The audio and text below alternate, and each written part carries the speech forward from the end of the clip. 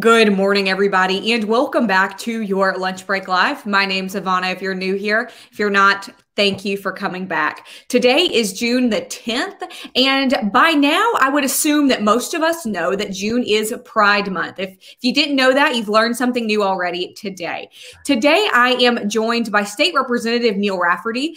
Neil represents some parts of the Birmingham region in the east and north region of Birmingham, and he is here today to talk a little bit about being the only openly gay member of the Alabama Legislature, talk about some of the legislation that affected the LGBTQ community this past session, and some of his other work because he is a veteran. He's a Marine, I believe. And if I get that wrong, Neil, let me know.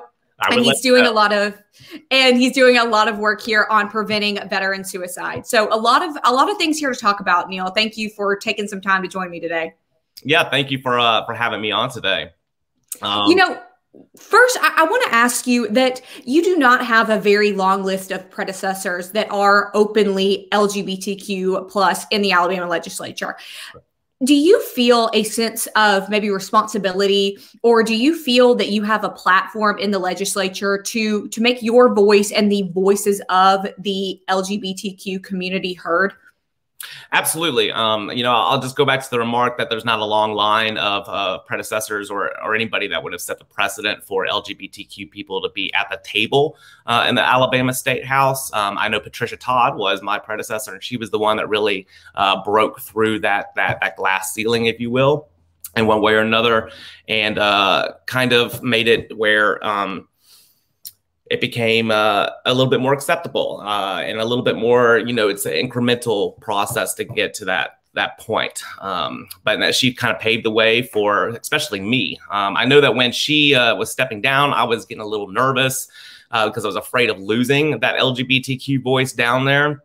That's ultimately one of the reasons why I decided to step up and throw my hat in the ring and try to go down to the State House, because I was concerned about not having that voice at the table there.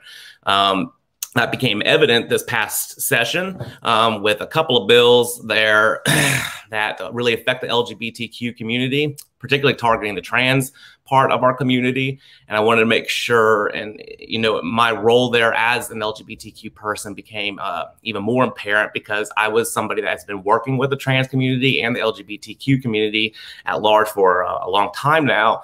So I knew that I would be able to bring something to the table to lift up those voices of those trans individuals that those bills were targeting. It was a tough job, particularly because the trans issues seem to be, while they're not new in the grand scope of human history or the experience of human diversity, I would say that it is new to some people here in Alabama. So it took a lot of education, sitting there talking with folks, seeing meeting them where they are, and then letting them know where I'm at with it. So ultimately, it ended up working with some and ended up not working with others. So. Well, and we'll get into that in a minute, because that is a very that's a loaded conversation, one that we could have for a long time. But you talk about running for office, about what made you decide to run for office, and you served as a corporal in the Marine Corps. You also have done a lot of work with Birmingham AIDS Outreach, and running for office, I've never done it, but I would imagine is hard in general.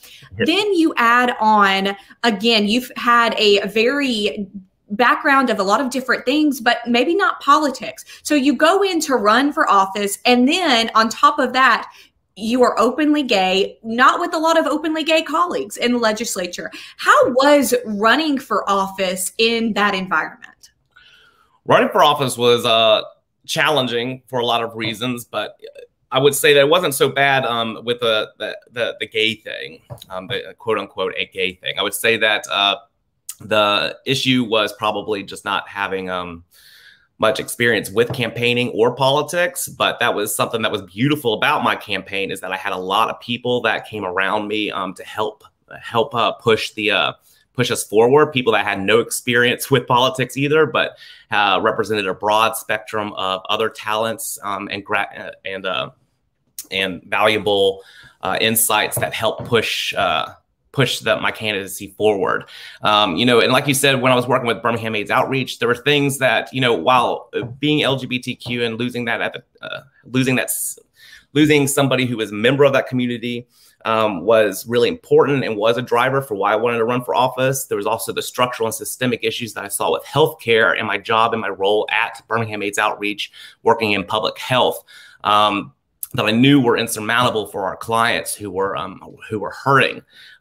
So I knew that there was multiple reasons and multiple problems that I knew were happening here in Alabama that had political answers to them. And that's another reason why I was able to really rally up a lot of support and be able to push my candidacy forward and ultimately prevail.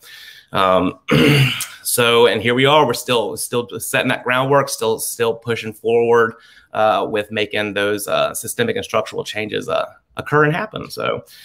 Now, you were elected in 2018, and whenever I think of 2018, 2019, I say last year because the last, I guess, 2 years at this point have been such a wash. So you've definitely had a really interesting time in office. Just take away your personal life and your personal missions, just with the world in a totally different place. But this year, the Alabama Legislature took on several LGBTQ plus related legislation, like you said, many that affected the trans community. There was a lot of legislation that people kind of refer to as culture war type legislation. So I want to know, and we can talk about specific bills as well, but how did you feel being somebody in the legislature? Again, you're the only openly gay member of the legislature. How did you feel when those legislation came in? Did you feel like you could lend a voice to people who are maybe not as educated about the community, or maybe who didn't have any friends prior to you coming into the legislature that were part of that community? I think not just that was something that I could do, but something I had to do. Was kind of lending that voice. Was I felt like, you know, as these bills were coming, there was a lot of people who were looking at me to fill those answers, because they, you know, even people who were very sympathetic but didn't quite have the language or quite have the way to really express why they felt these bills were so bad, because it's such a kind of a new thing to them. I felt it was incumbent, part of my duty as not just as a representative who represents all the people in my district, but also as a LGBTQ member who has experienced a lot of these similar kind of things that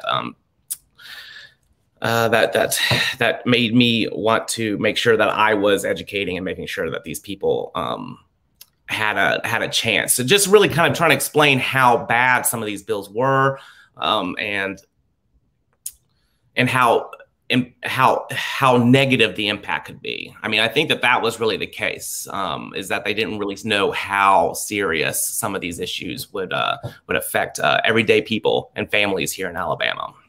I feel like we hear from a lot of people who say, look, I might be ignorant about this issue. I don't want to be. I want to know how to properly speak about it. I want to use the correct language. I don't want to be offensive, but I also just don't know. Did you get a lot of those did you have a lot of those kind of conversations?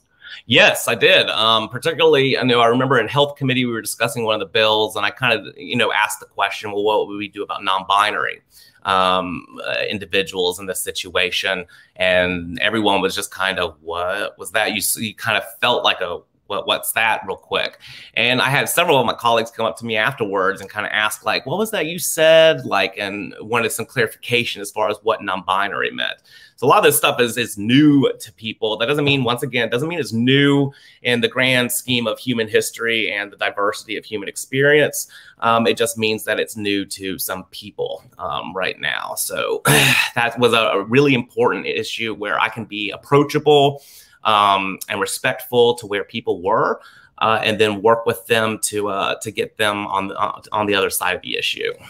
So now some of those issues that came up this year in the legislation that we're talking about, I've got a list. I have to have a list because there's quite a few in front of me. We've got one that I believe did pass about removing homophobic language from sexual ed curriculums. There was the what is now a law of banning trans people from competing on sports teams that are part of their identified gender. And then there was also the big issue that actually didn't come up before the end of the session about hormonal treatment for trans people who are minors. So I would love to hear some of your thoughts on those, especially the ones that is now a law, and again, another one that has passed. Well, particularly with the sex education law, you know, that one was just poorly and terribly outdated. Was one of the things. I think that law was written in the early 70s here. It is incredibly homophobic. It's not even medically or scientifically accurate or relevant anymore. So that was a huge win. And once again, I would like to thank Representative Laura Hall of Huntsville for pushing that for so many years to get that changed. The other bill with the what I would call the trans athlete bill. This bill, you know, had a lot of that kind of covert messaging where they were trying to say, you know, the Republicans were trying to say that this is protect women and girls. But then, you know, I had colleagues who have daughters who play sports who said this has never been an issue. It's never been brought up. So why are we making a law to pass something that's not even a real problem?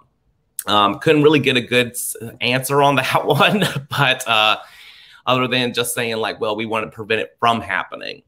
The other one would be the bill that ultimately did not pass, which was SB 10 or HB 1 from last year, which dealt with trans youth health care, as well as the kind of role of trusted adults in the schools for these kids to kind of come to and speak with, and that kind of confidentiality that would be held there between the child and that trusted adult. This bill was problematic for a lot of reasons. For one, it was a solution in search of a problem. It was addressing things that did not happen in the state that are not part of standards of care. It tried to make illegal stuff that doctors do in conjunction with the family and a team of healthcare providers, all surrounding the child or the minor, to make the best decision moving forward for what that might be. You know, it's a part of the standards of care and standards of practice for several major medical associations. That the gender affirming model has the best outcome, particularly for mental and emotional well-being. The other part of that bill that was really terrible was that it forced school nurses, guidance counselors, teachers, once again, anybody that's a trusted adult, to out a child if they even suspected that the child was trans or just gender nonconforming. You know, and I probably try to bring out the example of, you know, of me coming out, right? So when I came out, it was something that I did on my own terms and in my own time. You know, I first came out to my sister. My sister said, "Don't come out to your parents yet." She didn't say, "Don't come out to your parents." My older sister said, you know, make sure that you're ready when you do come out to them. I think that that's a really important thing when we're talking about, particularly with youth, is that they have to be in control of how and when they disclose that information, because it's incredibly private, it's incredibly personal, and everybody's in a different circumstance. Coming out's a process. There's not one way it happens for one person or another. But it's a process that the individual needs to be in control of.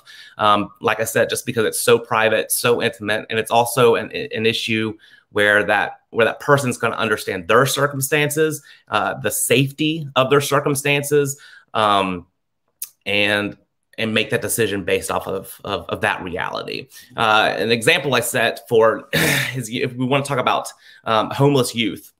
So we know that homeless youth, approximately 40% of them are LGBTQ identified. And there's various reasons why that is. But the unfortunate reality is some of these children get kicked out of their home when they come out, or run away because they're subject to abuse. So that's something that you really need to keep in mind, in making sure that that child has the ability to kind of keep control of coming out, and what that process looks like for them. So, well, and we know that you're a member of the LGBTQ plus community. We've talked about that. You're also a member of the veterans community. Again, serves as a corporal in the Marine Corps. So you definitely have I would assume you feel that you represent several communities up there, and you have several different missions. That's correct. Yes, I do. So I do. Excuse me. So I do have several different communities. I got a lot of different varying experiences throughout my lifetime, which have put me in touch with a bunch of different communities.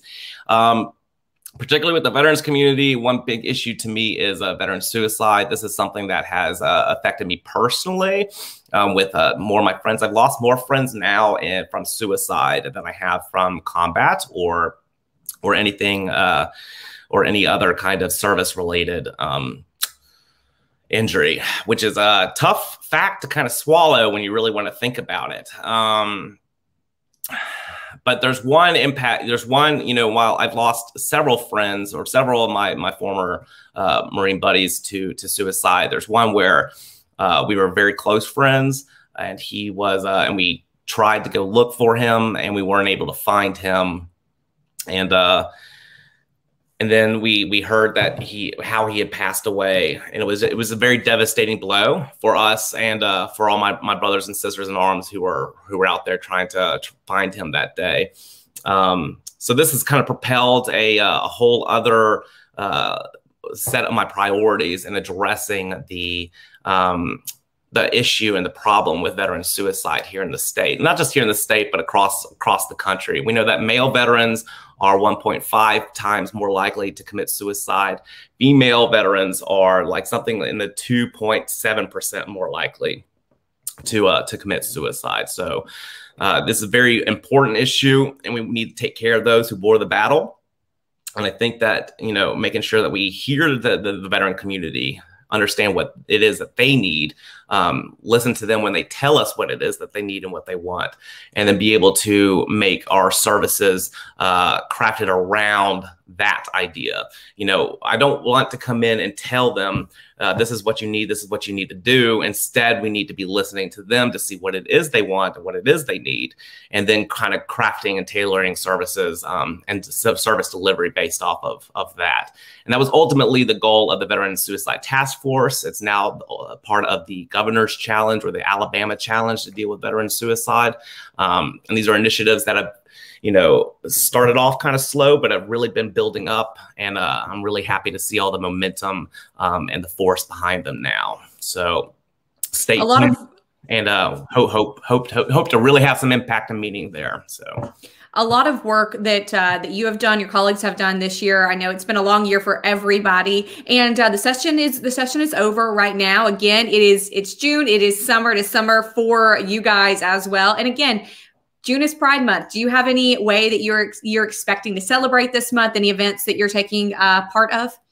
Yeah, so I will say that there's a Pride event going on this Saturday here. It's Pride in the Streets. It'll be on 41st Street in Avondale. We'll be locking down the street, and it'll be a fun outdoor festival, and it will be family friendly. So come on down to Avondale. Come on down to District 54 and celebrate Pride with us. Awesome. That is this Saturday. Again, we'll leave all that information here in the comments. But Representative Rafferty, thank you so much for your time today and for sharing just several of your different experiences with us today. Happy to do it. Thank you for having me on, Ivana. Be good. I'm going to try. Thank you so much, Representative. Everybody watching, thank you. We'll see you tomorrow.